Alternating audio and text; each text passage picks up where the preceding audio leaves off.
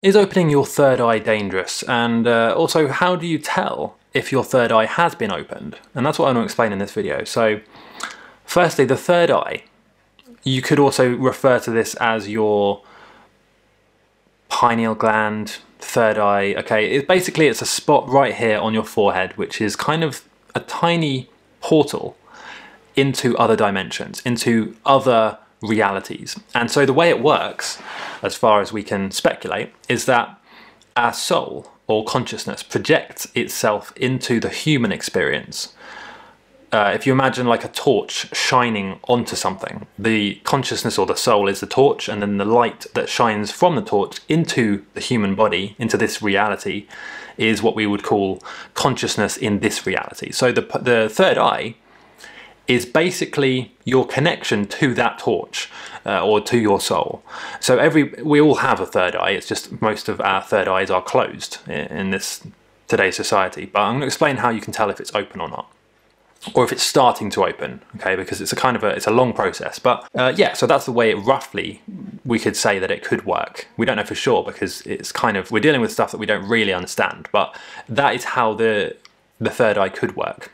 It's like a gateway between this reality, this physical, what we would call reality, and with the higher dimensions, with our higher self, our soul, the fourth, fifth, sixth dimension, and so on. And so the idea or the concept is that we exist on many different dimensions at the same time through our soul. Our soul is like the connection to God or to the creator, the collective.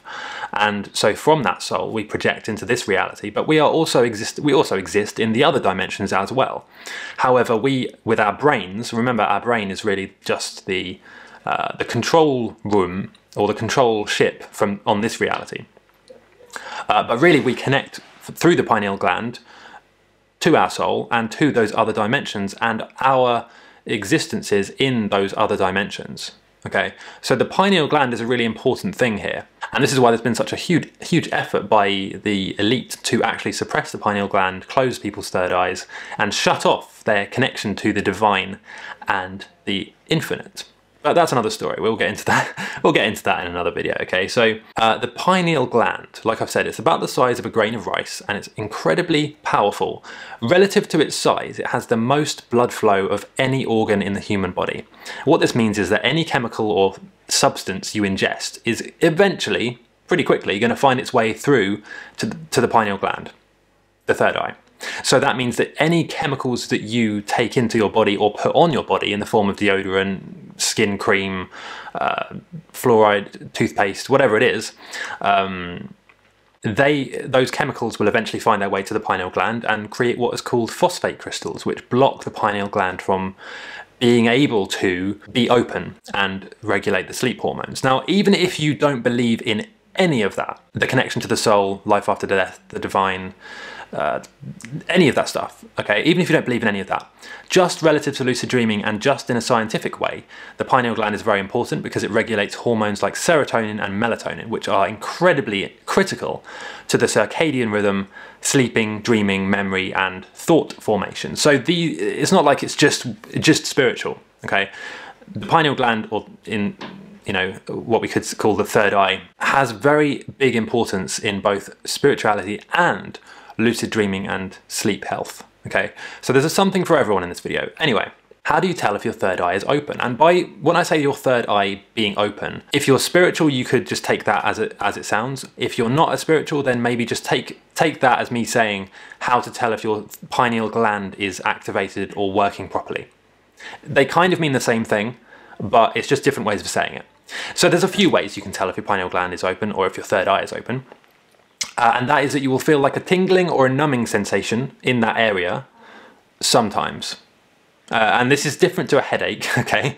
This is a specific, quite unique sensation that you'll feel, like a tingling, especially after or during meditation. Also, you'll be more prone or more sensitive to light, okay? And this kind of makes sense on a scientific, logical perspective as well. You'll be more sensitive when the pineal gland is activated and open. When you have decalcified the pineal gland, meaning you have removed the phosphate crystals that form around it, and inside it. And when you have opened yourself up to that higher awareness and that higher power, that is what will happen. You'll be more sensitive to light. So you might, find it harder to look at bright lights. You might find it that you get more tired when it's dark.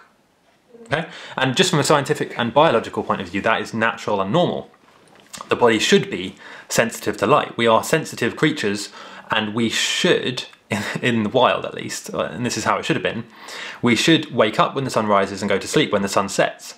And the body and our entire hormonal system and circadian rhythm is designed to do that very well. It is designed to do that. So that is why, if you actually pay attention to how your body feels when you wake up, and if you go outside and look at the sun, you will feel awake. You'll feel very alert and awake, and that's not random. That is because the light has entered your retinas, entered your pineal gland, and released a hormone called serotonin, which is what keeps us or makes us feel awake and alert during the day. In the same way, the melatonin, the opposite effect can be said to happen with that. So when your pineal gland or your third eye is open, there are a few things that will happen. Like I said, number one, increased sensitivity to light. You might notice a tingling or a numbing sensation or some kind of feeling around that area of your forehead. You might notice a few more headaches. Okay, you might get headaches more often. And then importantly, and this is kind of the big sign here, you will have more foresight. And for many people, this will look different ways.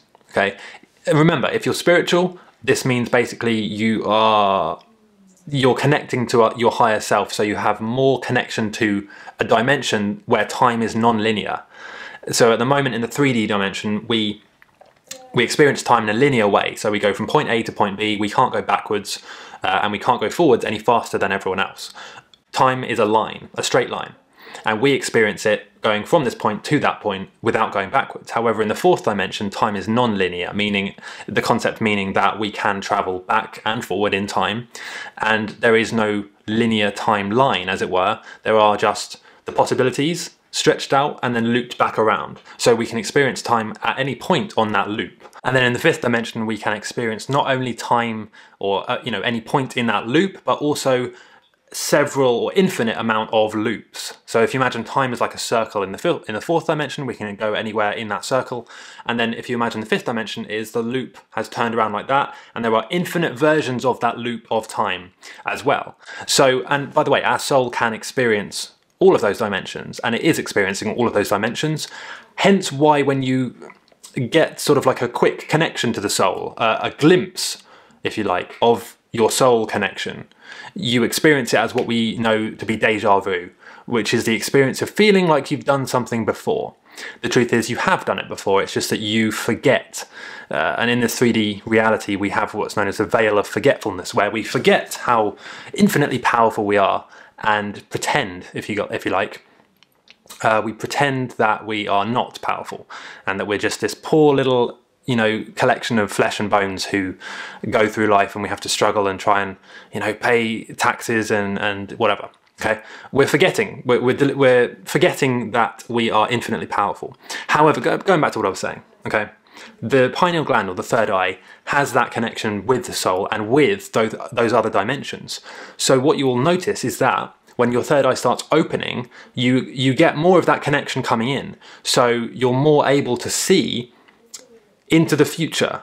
And I know this can sound a bit insane, right? But you're more able to get some vague sense of what might happen.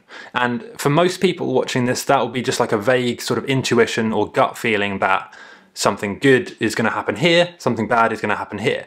This is the good way, the right way to go. This is maybe not the right decision. And this intuition will get stronger the more you listen to it. The more you build that connection with your soul and with your other versions of yourself, if you like. And this will happen more as time goes on. The more you do this, the more it will get stronger. The sensation will get stronger, and your connection with that will get more powerful. And that's how you know your third eye is open.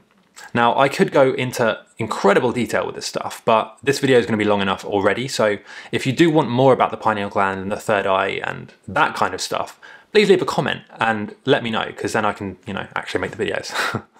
Thanks for watching, guys. This video and this channel was supported by my Patreon followers. Please consider giving just $1 a month to support this channel, or just click the links in the description. You'll find links to various lucid dreaming products, articles, techniques, and tutorials. If you did enjoy this video, please click the notification bell and subscribe, and I'll see you next time.